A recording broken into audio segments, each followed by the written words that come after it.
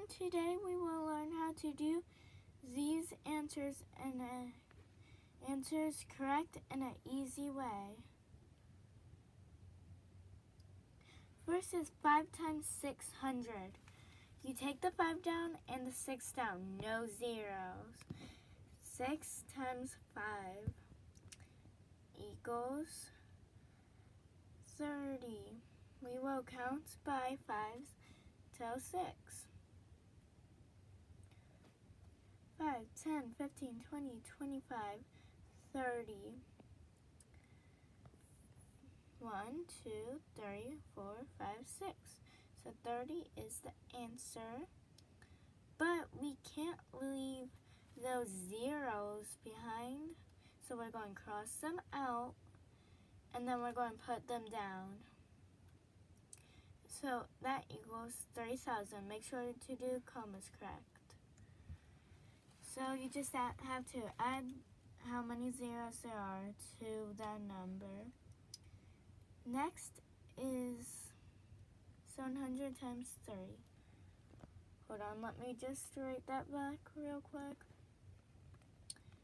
So we can remember, if we need to look again, 5 times 6. And then, you just, we'll do a couple more.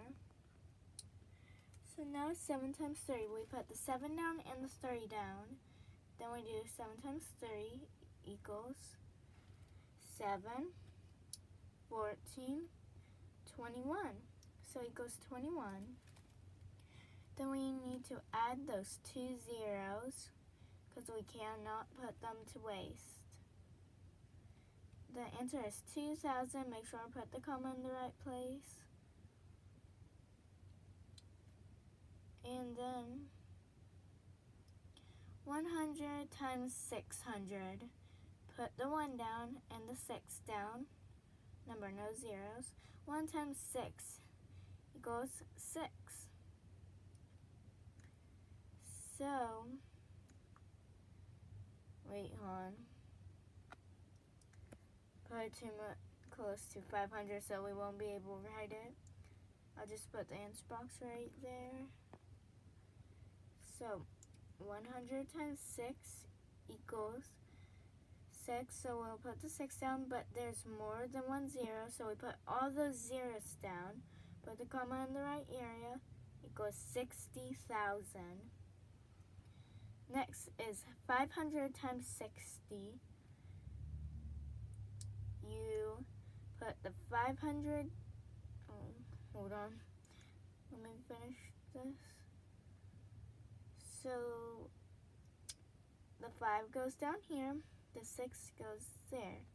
5 times 6 equals, well, let's look back here. 5 times 6 equals 30.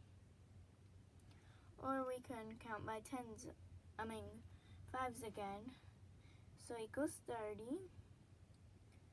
Then we'll add all the 30s. And